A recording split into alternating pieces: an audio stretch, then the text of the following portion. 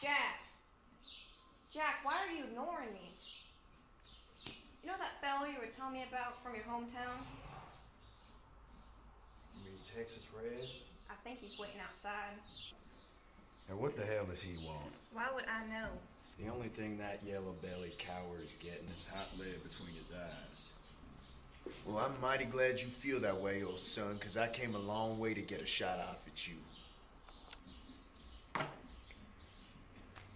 If you're gonna do this, do it outside. There are goddamn horses in this barn. All right. All right. But I see you outside, boy. Why do you hate him so much that you're willing to risk your life just so you can get a chance at him? Once upon a time, two young men dreamed of being cowboys. But one of them boys had a disregard for rules. He was playing with a gun when he shouldn't have, and accidentally fired at my wife. She was alright though, hit my baby Chuck. You see, Texas Red and I were those boys. And I felt the wrath of God come over me, and I dragged him into the street by his collar. I told him to get ready to shoot again, 'cause one of us was gonna die. But I was a young man myself. I didn't have nothing in the way of no target practice under my belt.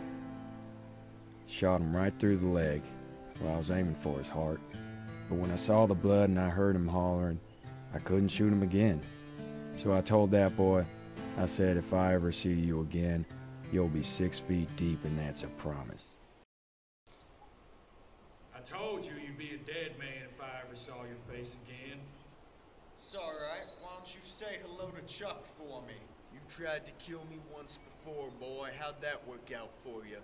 Only thing you shot was my leg, something I've had to deal with every damn day of my life since.